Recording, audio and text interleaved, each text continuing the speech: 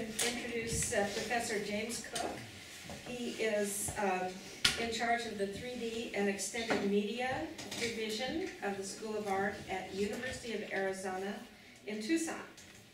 He received his BFA from Berkeley and his MFA from the California College of the Arts.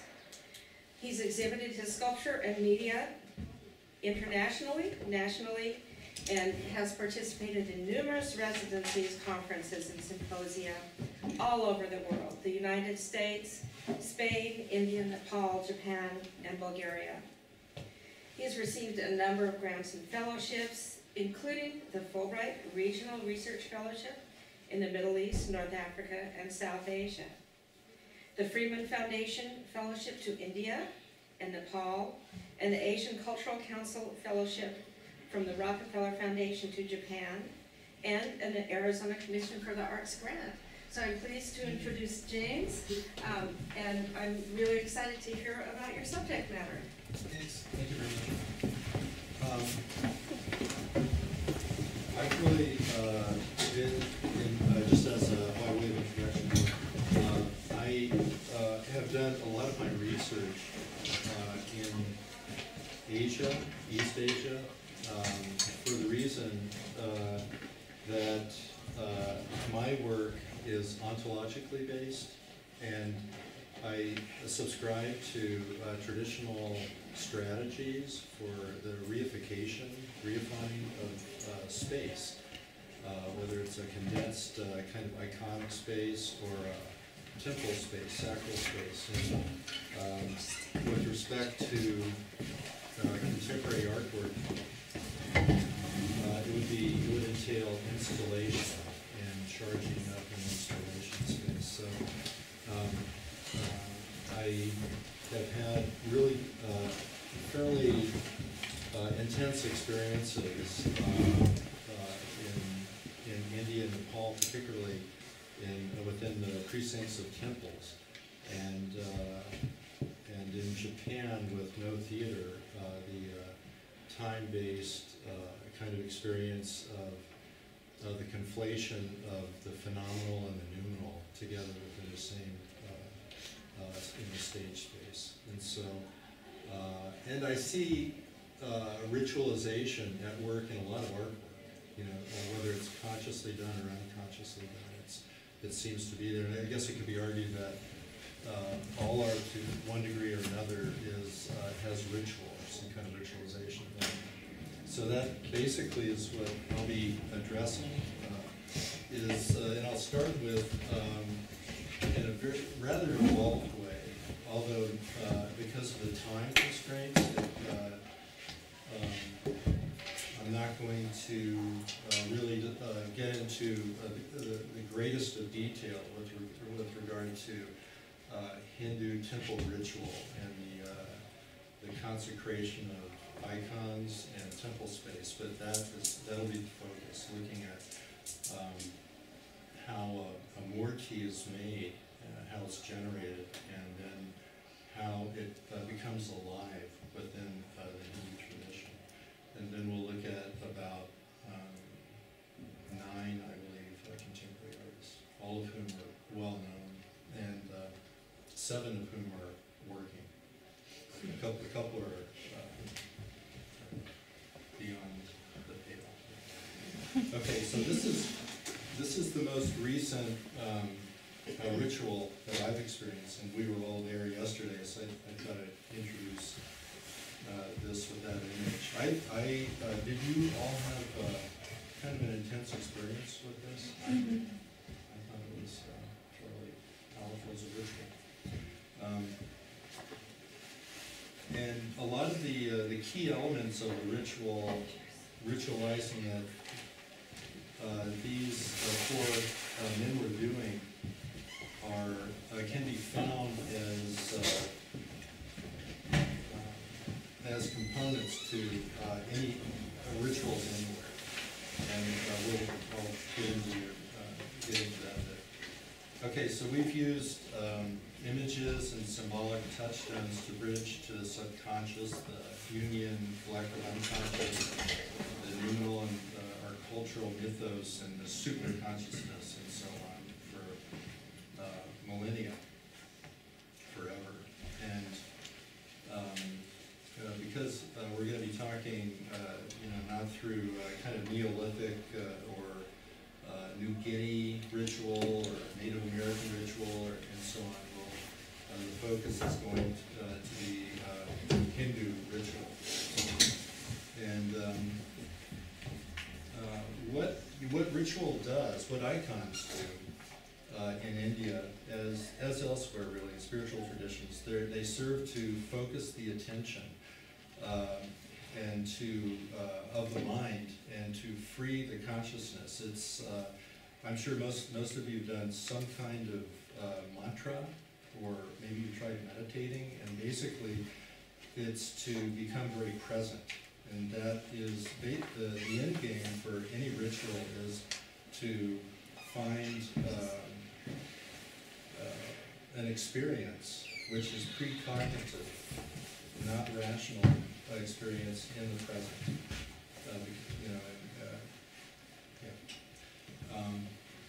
And so the strategies are to free the consciousness from the external references of the phenomenal world. This is a Shiva Nataraj, by the way. And all icons in India are cast solid if they're for worship, and which technically is not really easy to do, as you all know, because you're all casters. You do iron, and most of you have probably done bronze. But if it's for worship, it's always cast as a solid object. And according to this very prominent Indian philosopher, Abhinavagupta, upon encountering the aesthetic object, the spectator or worshiper personality is replaced by a focus of identification with the deity archetype. And so that is what happens in a Hindu temple. They're not worshiping the other. They're worshiping an archetype, a symbolic,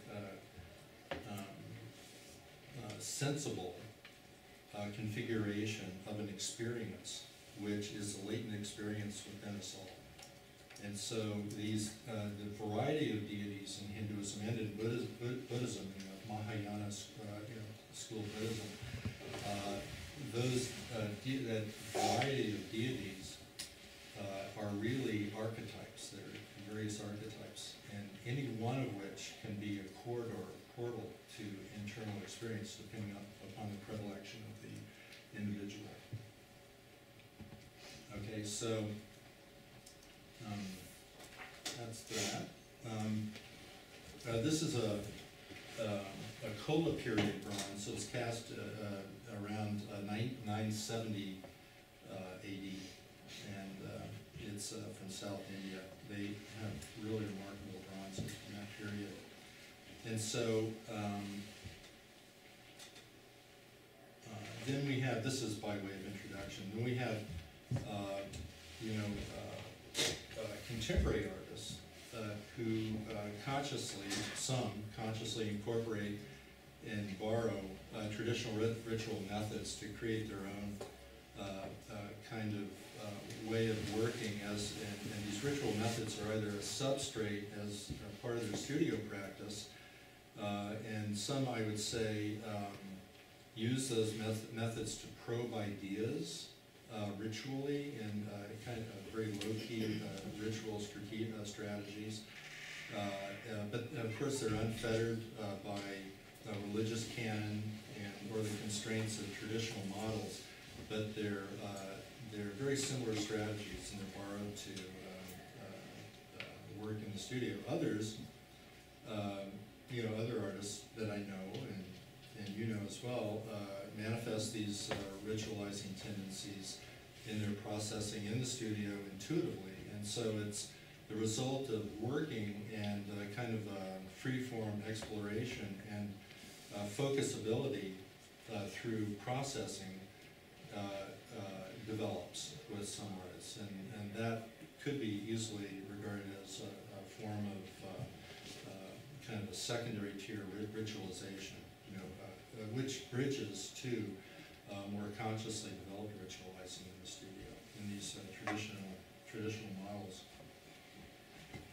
Okay, so this is Marina Abramovic, of course, we all know her work.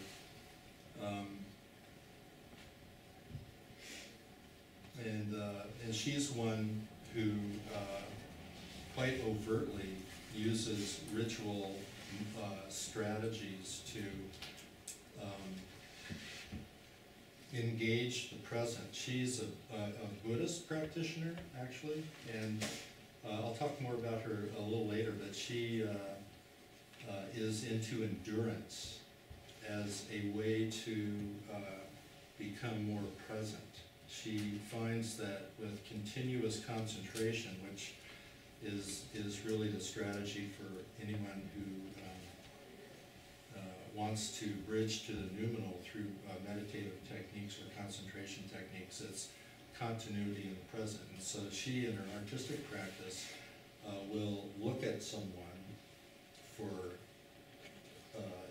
14 hours or 7 hours, or will look at someone or many different people for, as in this piece, the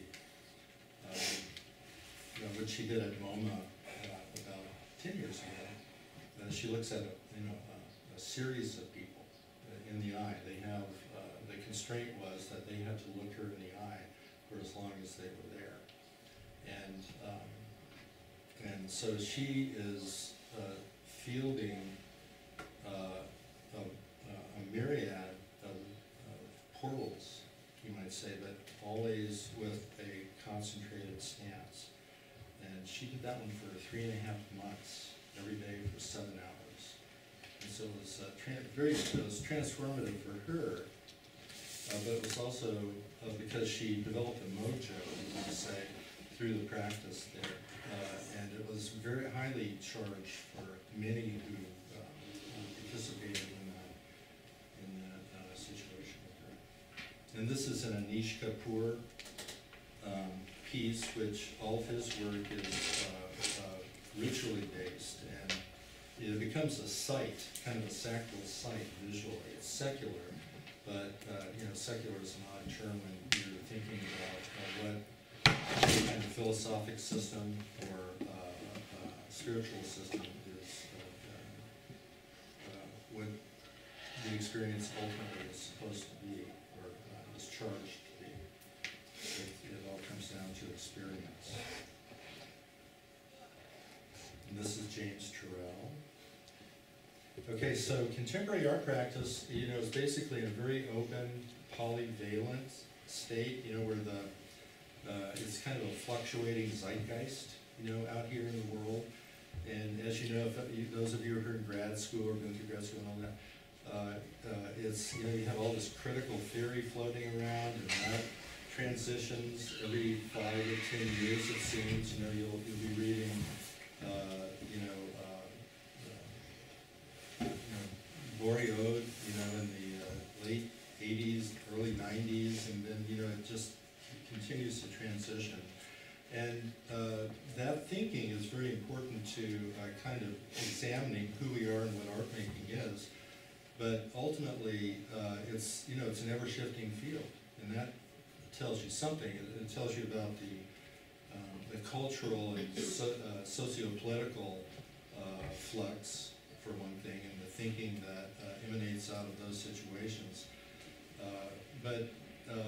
I think art making, from my point of view, is best when it's kind of probing its own relevancy and purpose, in this petri dish that we find ourselves in here, at an ontological, socio-political level, and environmental level, and all the other issues that we are living with. Okay, so I'd like to first start by considering traditional ritual practices, and particularly those associated with temples and the deity icons in South India, where I've been several times and spent extended periods of time. Did any of you guys get to see the Elena's videos? Mm-hmm. I shot the one around the temple bell, the casting of the temple bell in South India. And that was kind of an anomaly, because I was really there and, you know, had much more engagement with icon makers, you know, working with waxes and the rituals involved with making icons for worship in both India and Nepal. But they were casting this amazingly large bell, and I wanted to see that and do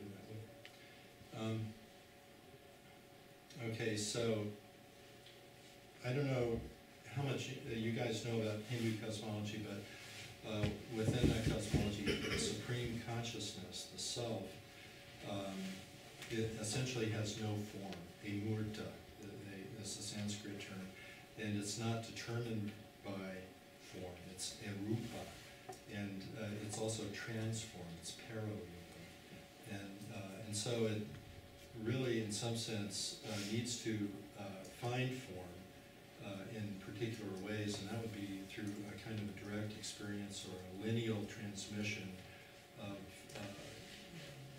ritual consecration to invest particular sites and particular objects with a charge, which becomes an interlocutor of experience for others, for the worshiper people. And that was just a roadside shrine you find everywhere in India. Okay, this is the Lakshmana temple at Khajuraho in North India, and so over 2 millennia ago, specialists, this tradition is a long-standing tradition, a couple thousand years. Specialists developed the stapakas, and the stapatis.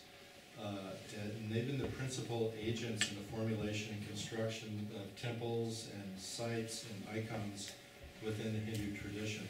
The stapakas are also called Vishvakarma. If you've read anything about traditional Hindu architecture, that's the term most used, but stapaka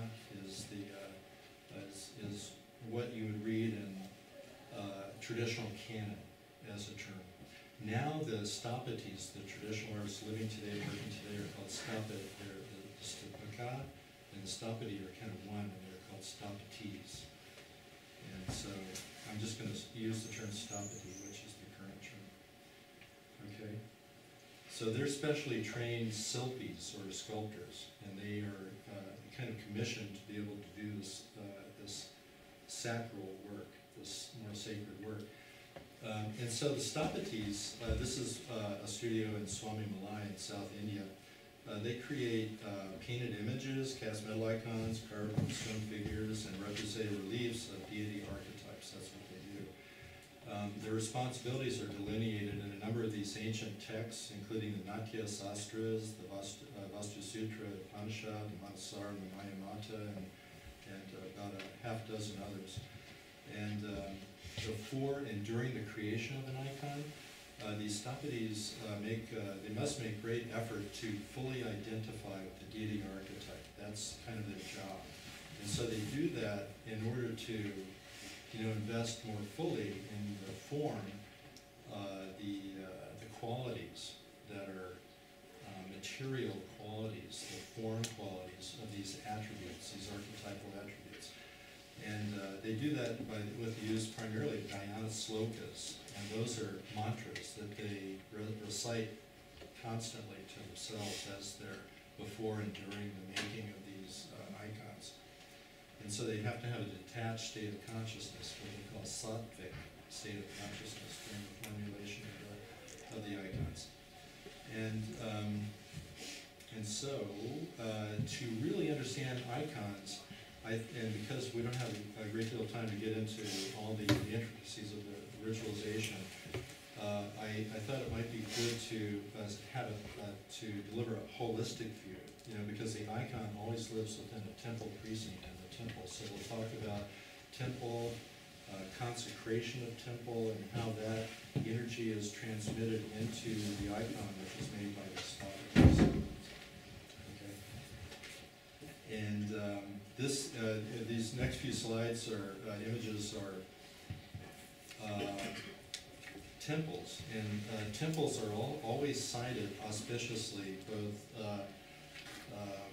with constellar configurations in the right moment astrologically using Indian astrology, and you know, the tirtha, the place, the holy place, the sacred place, is usually near a river, near water, but they find them in different locations. They're like dowsers, you know, in a way, you know, finding the biggest 8-hole in the building in a city in New York, or, you know, something like that. You can, you know, dowsing is, you know, it's just interlocuting through psychically through a device, you know, a tarot card or each of them. So these temple, this is a South Indian temple complex. This is Tiruvannamalai in South Central India, and those are much more extensive. They're larger, and these towers that you see on the outside of the walls, the perimeter walls, are called gopura. And so they become smaller and more concentrated as you go into these South Indian temple complexes. And right in the middle, you see a little dark roof building, and that with a vimara or a vimna or a steeple coming out of it, and that is where the icon for worship is. It's in the deepest, dankest, darkest place, central to the temple complex, whether it's a single building or a large temple complex. Unlike Gothic cathedrals or the more expansive Western tradition of, you know, kind of celebrating that kind of upward movement and alignment that way, it's more concentrated in and inner.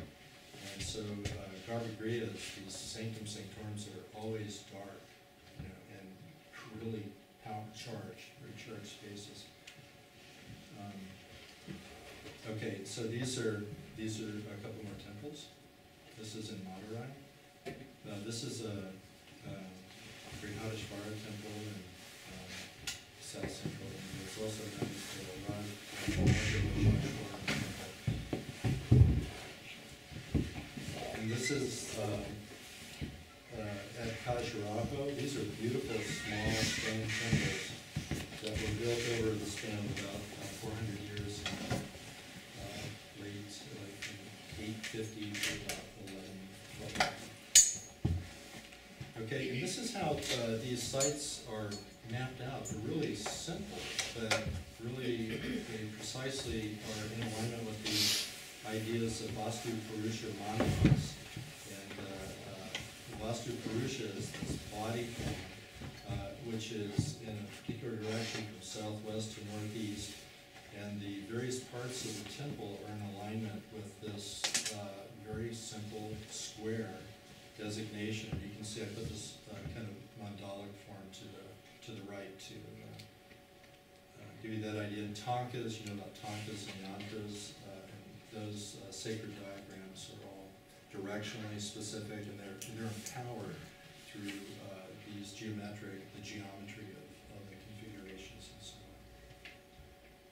This is another view of it, and this is all seen. The Vastu Purusha is always seen as supporting the temple on the back, so that it's always face down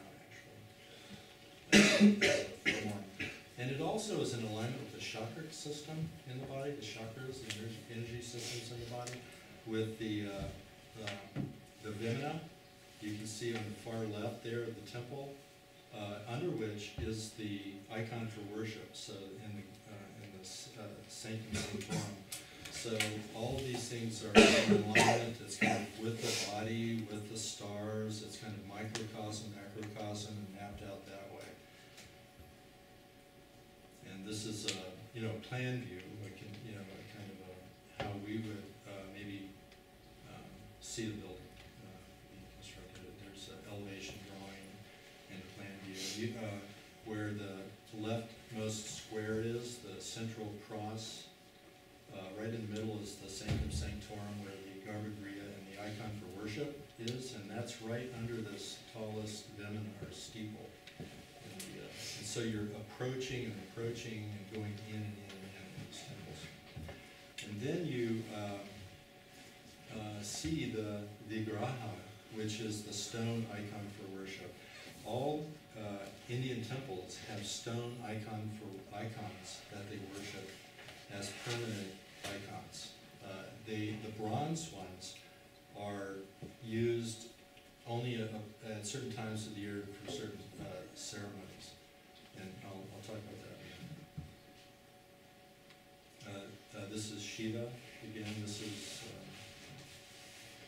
a deity archetype in a figural form, and of course, you've probably seen these Shiva lingams and what they use. And this is the Shiva Shakti, the male-female principle, acting together in abstracted form. Many of the Shiva temples have these Shiva lingams. So it's sometimes the archetype is embodied in a figural way or anthropomorphized way, and at other times they are abstracted. And this is just to a closer view to where the sanctum is on the left there. And this is how many of the sanctums look if you make your way into the innermost part of the temple. They're very dark, oftentimes, with oil lamps lighting the way. And then beyond here you can see a morti, a stone icon in the rear of the Sanctum Sanctorum of the garden. This is another one. This one is to Vishnu, and is a 12th century temple. There's another. This is at a Lakshmana temple, and this would be Shiva.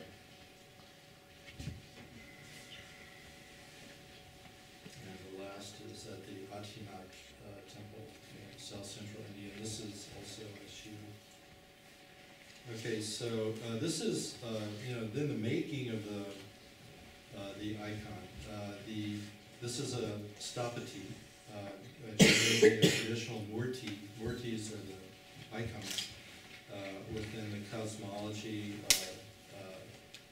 that demands that the ideal artist, poet, yogi, and aesthete are participants on a higher plane. They've got to cleanse themselves, and they have to ritualize that cleansing with mantram and meditation and the recitation of these slokas. And they view the world in a different way.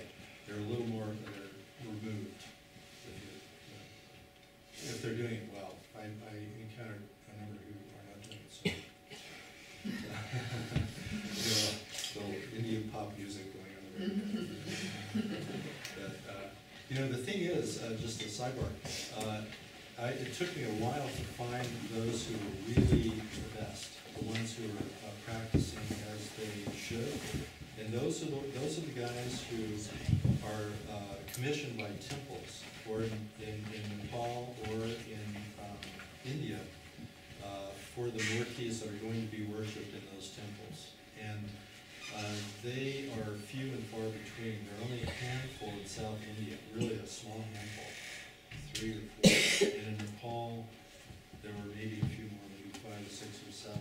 But they're really special individuals when you meet them. You can feel the difference in the quality of who they are and how they behave. Okay, so this is a traditional way of measuring the wax. This stapati is developing a figure out of beeswax. It's a combination of different materials, which I don't have time to get into, but primarily it's beeswax, which they always have a little coal to soften the wax. They have a helper softening it, and they'll hand it to the stapati to work it. And this is making, rendering in hand. They work basically with wooden tools. And the waxes are very precise and very beautiful when they're finished. And they have this proto-ceramic shell process where they they go to a certain place on the river, on a riverbank or in a field, and they'll pull sand and clay together to with the right composition to withstand firing as a mold. And so rather than ceramic shell, they use riverbank mud and field mud and sand and mix it together. And it with varying results. Some are really great consistencies, and they also add husks and so on, depending upon the family and the material. But it's what they've been doing for a long, long time. Okay, and then this looks like they have lifters here, but they're always working in this, not with leathers. And then what they do, they carve what they cast. No matter how beautifully the form is cast, they'll go back into it with chisels every single time. They'll carve it. So you have the wax working person, who is usually the master, the father or the senior son, you know, who has the knowledge and has the all-round knowledge. Then you have others in the atelier who have specializations, and one specialization is metal carving, and so every millimeter of that which is cast is recarved in great detail. And they're always sharpening their chisels to go through the metal. Okay, and then, so you can see here that the sandalwood paste on this icon, the eyes haven't been opened. So the artist that's outside of their domain. And then the Brahmins take over, the priests take over, and they do the eye opening, and they do the consecrations and that ritualization. Okay, the artist is not privy to that, but the artist is a part of that development, that formulation. So is that the eyes and the chakras that are covered? Yeah. Yeah, because those are eyes also, right? They're connections, let's say, openings. Okay, and this is a closer view of them. Okay, and so then the consecration of the temple, a new temple or an older temple that needs to be renewed, or if there's a new icon for worship, it all goes through the vimina of the temple, the steeple over the sanctum sanctorum. And it's a complicated process, but basically these priests, or acharyas, are bringing up from the Ganga River, in this case, kalasas, or vessels of water from the Holy River, or any, if they're not near the Ganges, they're somewhere else, and they're finding spring water, pure water. Then they bring that to a temporary temple site next to the main temple. It's built just for this ritual process. And there's a fire for 5 fires for the main primary deity, and a single fire for each of the peripheral deity archetypes within the temple. And homas, or these ritual fires, they're yagnas. You've heard the term yagna. These yagnas or homas are how these kalasas become charged with the Shakti of that particular deity through this ritualization. And then the kalasas are brought to the vimina and are poured over the vimina, and there are silver wires attached to, from the vimina, from this particular point in the vimina, down to each of these icons. And through ritualization in this kind of wire process, but that's just a form which is used to kind of visualize. It's like an icon in a way for visualization. There's that conveyance of Shakti down into the murtis. Okay, this ritual is called the Kumbha Abhishekam. Okay, and this is one very large temple where they had 1,008 kalasas. 108 are a lot, but this temple had 1,008 pots, sanctified pots filled with consecrated water. And these are what these temporary yagnas, or homas, look like. And they're different shapes. There's circle, triangle, square, kind of a yoni of a heart shape, and a hexagonal shape. Okay, and so the priests perform the homas in this temporary temple, designated temple area, which is called the Yajna-sala. And this is at another temple at how this is being done. And so all these yajnas are being conducted at the same time throughout this Yajna-sala area. And then while this is happening, the eyes have not been opened yet on these icons, so they still have the sandalwood paste on their eyes. And at a certain point during this process, which goes from 3 to 9 days, this is really long. There's a lot of chanting. It's really, to be a Brahmin priest there is like, there's an enormous amount of memorization of these Vedic texts and these consecration ritual mantras. And so this is called Abhishekam. Kumbha Abhishekam is the overall process. Abhishekam is when the deity form, the icons are bathed, they're cleansed, if you will, with various kinds of liquids, milks and oils, particularly used coconut water, holy water, curds, and so on.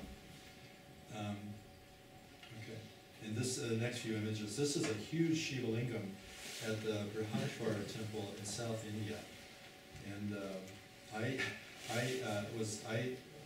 went into that particular gallery. You're not privy to go into many, but in this temple one can. And it was really vibrating. It was like off the wall, scintillating. I didn't know how to get out when I did my circumambulation. It was really a very charged space. And this is Hanuman. The monkey god in the Ramayana, Hanuman temple, being bathed, and this is the Datareya being bathed with oil. Okay, and this is what it looks like on the outside of the Vimana when they actually build these wooden scaffolds and they climb up, the priests climb up, and they fix the colossus to the top of the temple, and as you can see, they're seated around and do more ritualization, more chanting, more mantra. And then this is another temple, another Vimana. And then they begin pouring very slowly over the spires of each gopuram this charged water.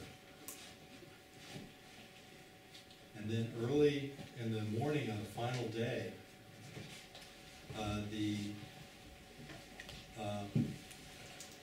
the priest will prepare for the prana pratista, which is the eye-opening ceremony, where the deity becomes enlivened. They're invited, the deity archetype, that energy is in some sense invited to inhabit that space. And then that space is ready for that kind of worship, or that kind of participatory engagement with the deity. Okay, and this is how one of these stone icons would be dressed. They dress them up, and they're very ornate. And this is the actual opening. Usually this is done behind curtains. This was a slightly different situation. You can still see the wire, the cable coming down to the base. It always goes to the base of the figure. So this is the prana pratista, and this is when the Shakti, or divine energy of the deity archetype, is invited to inhabit the form. Okay, now do you recognize these bottles? This is another ritual that we engaged in recently. See, you guys are all, I'm really enjoying being here and thinking about ritualization, because there's so much ritualization on this land here. That it seems to be, that the high priest of this land has been, we've been celebrating him, and he's a remarkable individual. And to think about the land in the way that he does, and how the land is used, it's a kind of a sacral space, and things need to be done in the appropriate way at times. I've seen that in him, and how he operates, how he does things.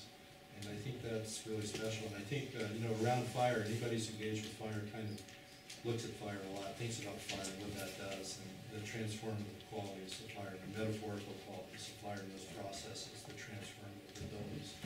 And so it's kind of fun.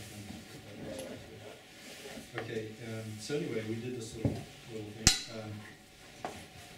And we'll look at about 9 artists, and I'll try to roll through these guys so that we don't go over fairly rapidly. You know these artists, they're all pretty well known.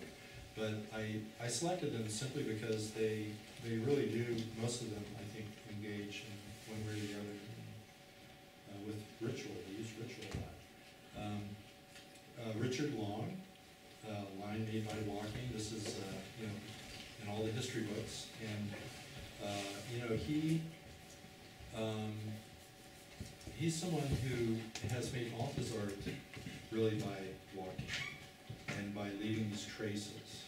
They're kind of symbolic traces that are gestures of these marks that are ephemeral marks. Some are more longer lasting than others. What he says is a walk is just one more layer, a mark laid upon the thousands of other layers of human and geographic history on the surface of the land. And he has this kind of Robert Smithson view of a very temporal act. You know, he has that kind of epical time frame in his mind as he takes his walks. And he's in the present with his walks. And that's what I think traversing does. I was reading this New York Times article about walking. We are more creative when we're walking than when we're sitting, by 60%. And we're more creative sitting after having walked by 30%.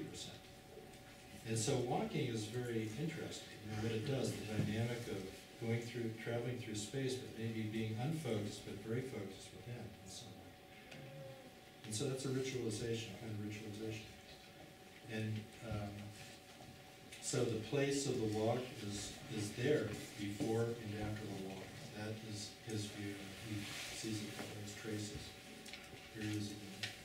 And he acknowledges kind of a ritualized process involved in walking, but he doesn't he distinguishes himself from any kind of primitivizing tendency with that term.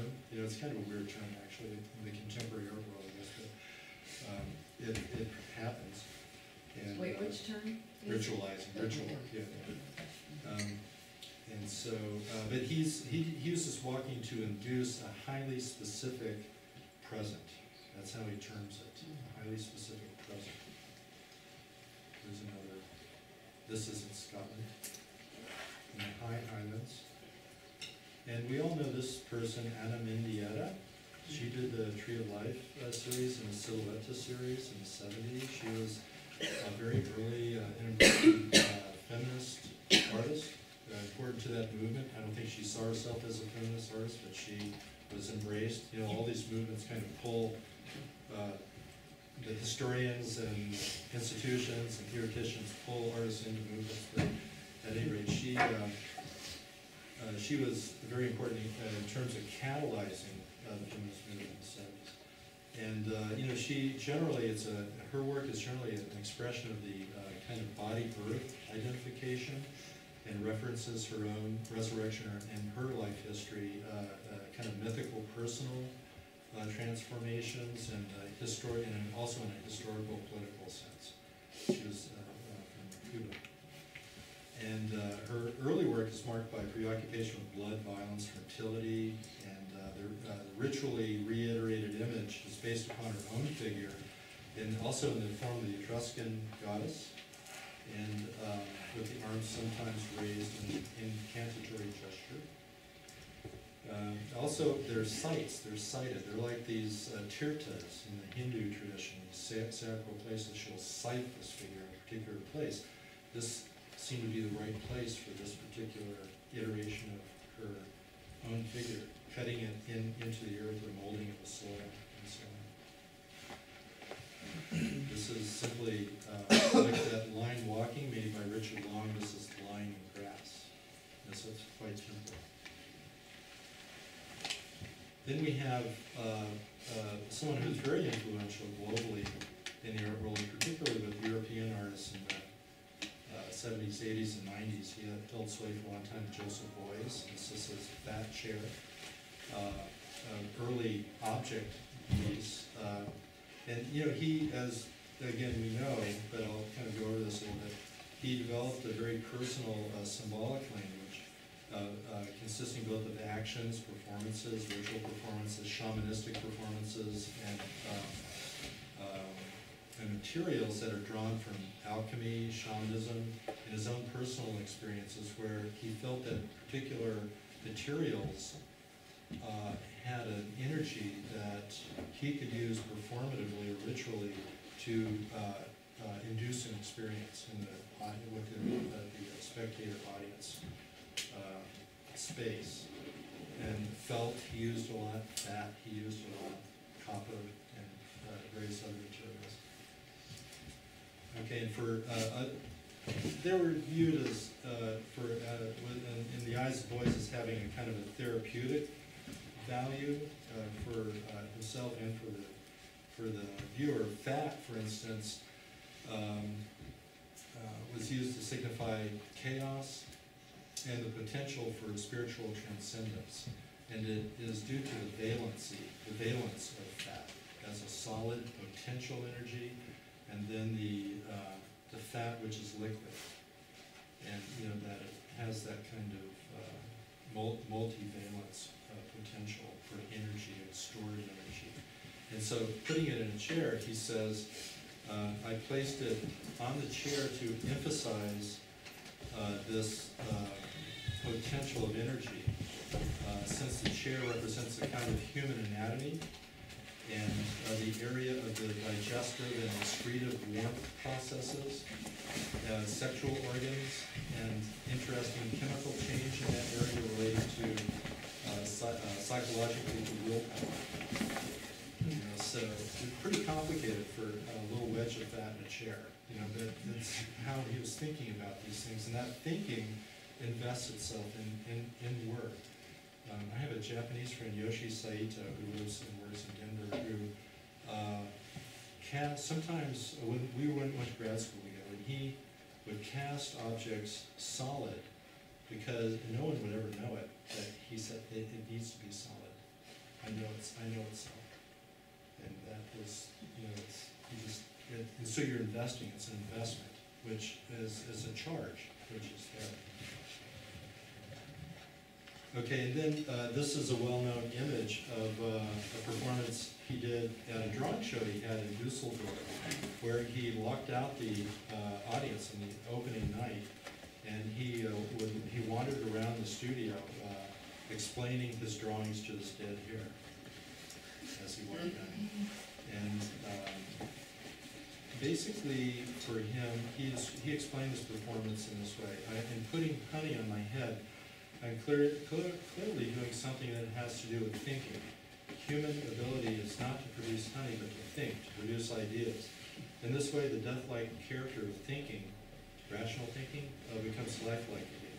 For honey is undoubtedly a living substance. Human thinking can be lively too, but it can also be intellectualized to a deadly degree and remain dead, and express its deadliness in, say, the political and pedagogical fields. Teach, I teach. I'm guilty. Okay, so it becomes a kind of a shamanistic, ritualized, performative gesture, which has potency, because he's distilling the actions in a particular way, and he's using particular materials to reify those actions, to invest in those actions in particular ways. Here he's doing a very interesting bog action, and this was in the Zuiderzee area in Holland, where they were attempting to save marshes from development, making more land. And so he crawled into the marsh, and he waded, and he swam, and he kind of muttered in little incantations to the plants, and he did that for hours, and then he came out again. That was his action. That was his art.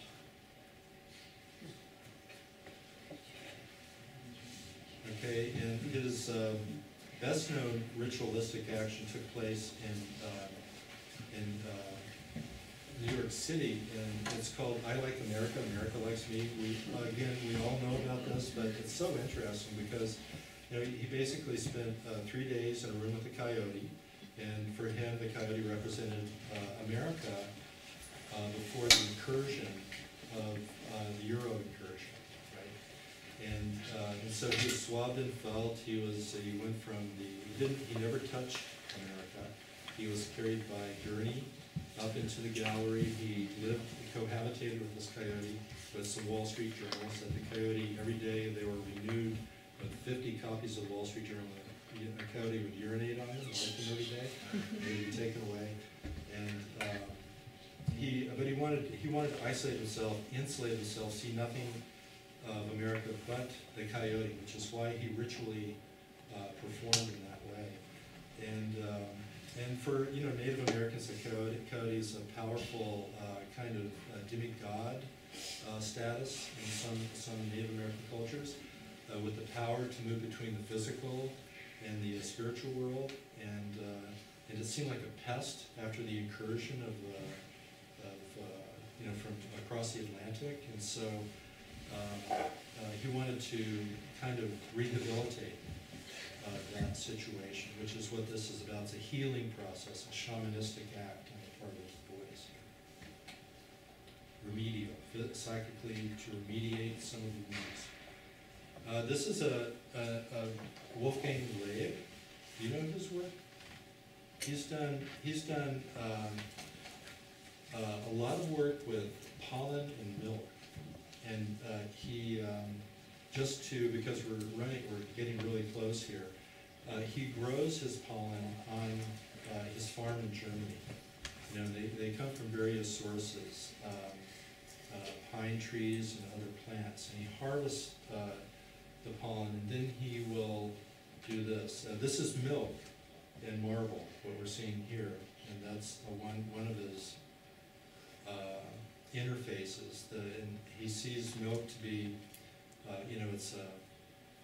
it's an animal product, it's ephemeral, it's nurturing, and then marble is stone, it's stasis.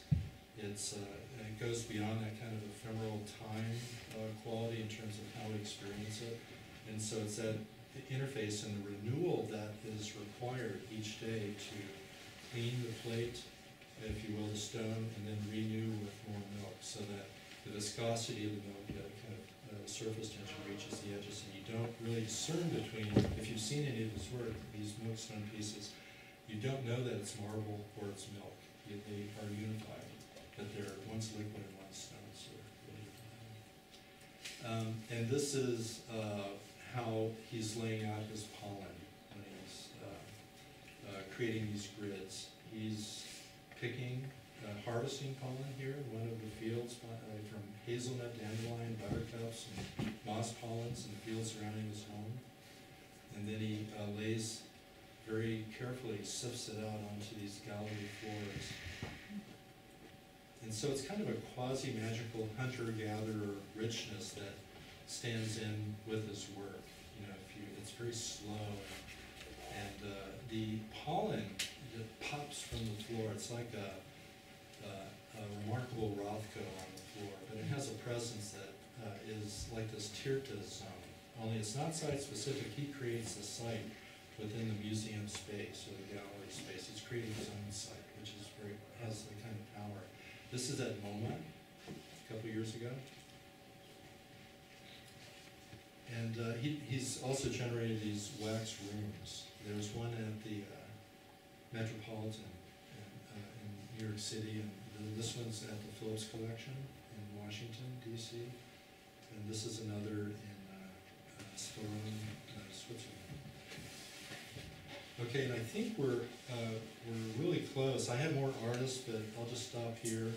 This is a really different guy, though. This is anyway, I'll stop here. This guy, ICCCIA, does year-long projects as an artist. Do you know his work? He secluded himself. Huh? Was he homeless for a year? Yes, he lived outside, unsheltered for a year. He lived for a year in a room which was caged in. He also lived for a year punching a time clock on the hour, 24 hours a day. So that kind of existential probing, why am I alive? What is this? because he's an existential character, actually. He's really, he's probing his own issues with these acts, but they're highly ritualized. This is when he's living outside. Okay, so we'll stop there. Are there any questions or comments or anything? Well, I just thought it was sort of interesting because I think of the notes I took, talking about the identification to a deity, and then we were just talking about earlier this morning, sort of creating that familiarity. So the reference to identification to a deity equaling sort of pop art, how pop art was successful, referencing that familiarity, but taking the religious quotient out of it, that it actually does exactly the same thing. I find it intriguing. Yeah, I think, I call it secular ritualization. I think many artists have methods that are concentrated, part of it helps to concentrate the process in the studio to yield as a net result a kind of a transformative perception shifting, psychologically kind of opening type of experience. A ritual must have some kind of transformative intentionality, I think. And I think many contemporary artists work intuitively in a ritualistic way. I think so, and that sort of expands that conversation about talking about casting, and sort of that labor intensity allows you to create sort of this ritualistic process with yourself, and then that time that you actually spend with the material charges the work because you've transferred your energy through that sort of process to the work. You're describing how you get into a zone, which is, yeah, and I think we all probably get into those zones. And those are very similar to this whole process in a way, take away the religion from it. Yeah. Any other comments? Yes. During the casting process for Idols, did the founders go through any rituals during that stage of the actual melting process? All of the work in a good atelier, all of the workers are actually doing mantra to the deity archetype, and are divorcing themselves from external attachments to the extent that they can in their lives. Nearly all are householders, which makes it more difficult. But they don't do it to the degree, nearly to the degree that the stoppity does.